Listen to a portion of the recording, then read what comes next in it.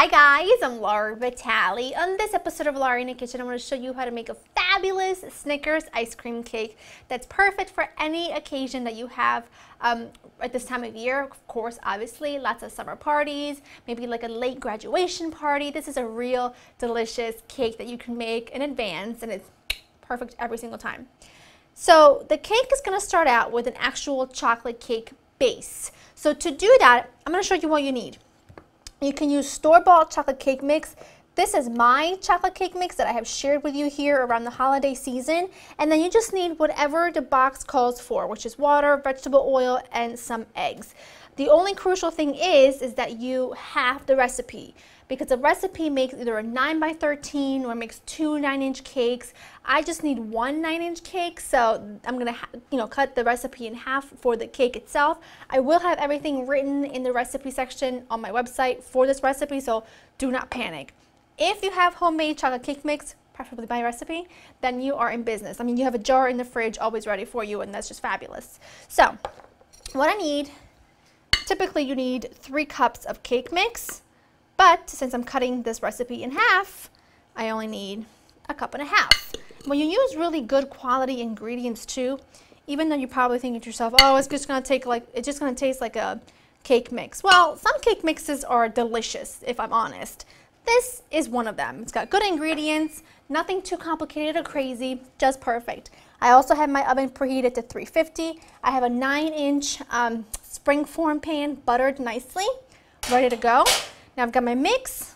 I'm going to add my water. As you can see, very precise, very, very complicated. My oil, you could also use butter, and 2 eggs. And I'm just going to whisk this together until everything is incorporated. Pour your cake batter in your prepared cake pan. Really simple. If you don't want to go through the trouble of making your own cake batter, then by all means you can just go to your local grocery store and buy like a box of brownies or like a regular made cake. Just cut it up, fit it in there, good to go. This needs to go in my preheated oven. It'll only take about 25 minutes or so to bake fully, and then you want to let it cool completely, and then we'll start layering. So once my cake baked, which only took about 30 minutes or so, you let it cool completely. I was going to leave it for just a few hours, but I figured overnight would ensure that the cake would be definitely cool enough for me to top it with the ice cream, because you don't want your cake to be warm, because once ice cream touches warm cake, disaster, right? So what I have here is a vanilla bean ice cream. You can make your own. I have a great vanilla gelato, vanilla ice cream recipe on my website that I've had for years that I love. Or you can buy a store-bought, really good quality vanilla ice cream. No one's judging you, at least not me. If somebody is, get rid of them. You want to leave your ice cream out for a few minutes just to soften it a bit so that it makes it easier. You can see there's a little bit of a dome here, right? Not much from the, but there is a little bit of a dome from the edge. If that bothers you and you want it super even, you can cut that out, but why would you give rid of cake? What did it do to you? It's here, it did its job, so let it go and eat the cake. So I'm just gonna leave it, and then you just top it with your ice cream. I know I look crazy right now, but do not panic. Just start moving the ice cream around. If that happens, do not panic. All you want to do is just push the ice cream in there and get it as flat as possible.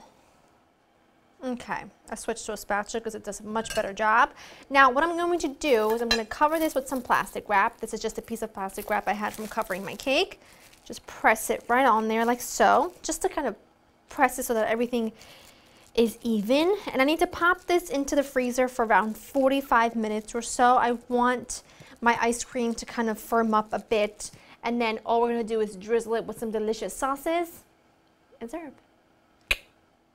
My ice cream cake was in the freezer for about an hour or so. Now everything else is really easy and really simple. You have options because life is about options. If you are greedy and impatient, kind of like me, what you can do is you can serve this cake right away. Now, I need to make it Snickerified, if you will, right? It is a Snickers ice cream cake after all. So what I need is to make a quick little chocolate ganache. I've got caramel sauce that I've made myself. I have a recipe on laurainthekitchen.com. I make it so often. You keep it in a jar in the fridge, and anytime you want some, you just pour it in a container, melt it for just a few seconds until it becomes nice and loose again, and you have fabulous caramel sauce. You can buy store-bought, no one will care, no one will know the difference. It'll be delicious either way. I've got some dry roasted peanuts. These are unsalted. I prefer it this way. It doesn't compete with any other flavors. To make my little chocolate ganache, all you need is semi-sweet chocolate chips and a little bit of heavy cream. I'm going to pop this into the microwave for about 45 seconds to a minute until fully melted, and then I'll come back and I can tell you your options, because that's what I do. Okay, so this is what my chocolate sauce looks like. It's a little on the thick side, which is perfect. You don't want it too runny. You want to make sure it's not super hot, otherwise it's going to melt everything. Now this is where the options come in. You can slice this now, top it with some of your peanuts, drizzle a little chocolate sauce, drizzle a little caramel, boom. If, however, you want your chocolate sauce and your caramel to be set, you want to pop this into the freezer for a few hours. I'm going to pop it in the freezer overnight because I have no guests coming over tonight. I'm all alone and lonely. They're going to be over tomorrow, so it'll be fabulous. But this cake does not take 3 days to come together. You can make it in the morning, and within a few hours, your cake is done. I'm just lazy sometimes. And it's just easy to bake at night when no one else can bother me. You know you're like that too. So what I do is I like my nuts to be on top of the ice cream because I like them to be coated by the caramel and the chocolate, kind of like a regular Snickers bar, right? So that's how I like it. And you can see that I haven't chopped them up. These are just halved.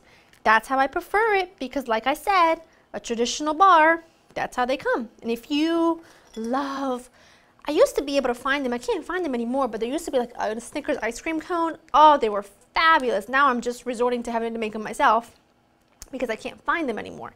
But you can, it's similar to that. So you just take your caramel and you kind of just drizzle all over the top. There's no rhyme or reason, no particular way to how you do this. You just need caramel all over the surface. As much or as little as you like. Then you take your chocolate and you kind of do the same thing. The chocolate is a little bit thicker, but that's okay. Look how cool. I mean, right? I just use my whisk because it works. But you can use a spoon. You can use whatever your heart desires. What I'm doing, if you notice, is I'm trying not to cover up the edges too much because I want you to be able to see the vanilla ice cream. I want you to see the nuts. I want you to see the caramel. So I'm just strategically drizzling this chocolate liberally all over so that every piece has a good amount. And that is gorgeous. Now all I need to do is you can loosely cover this with plastic wrap. What I'm going to do is I'm going to take a plate, place it upside down so that the plate isn't actually touching the chocolate surface, and I'm going to pop this into the freezer as is. An hour will do. Like I said, this is not going to take you 3 days, but it's a really fun project to do with kids as well. So I need to pop this into the freezer overnight because I'm starting to see the melting. The ice cream is going to start melting. So when I show you what this looks like cut up, I mean, trust me, it's going to be worth the wait. Once your cake is fully set, like I said, it doesn't have to happen overnight.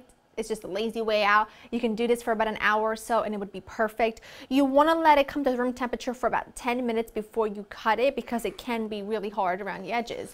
And then if you need to, because it's a springform pan, you kind of just loosen the sides and you lift it. But if you need to, you can kind of just go in with a knife. And then, oh, this is going to be dense and gorgeous. I'm going to cut a piece out.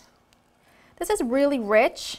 And you know me, I'm not afraid to eat, but I will say this much.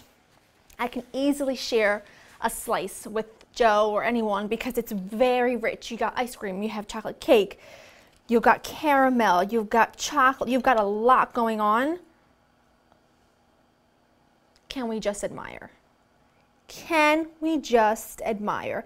And I'm gonna tell you what I really love about that chocolate on top.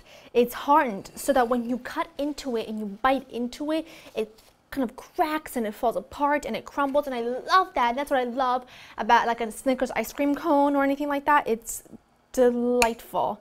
I just need to have a little bit of everything because because that's like the perfect bite to me. I was gonna shush like I was gonna blow on it. Here I go again. Cold. That's so good.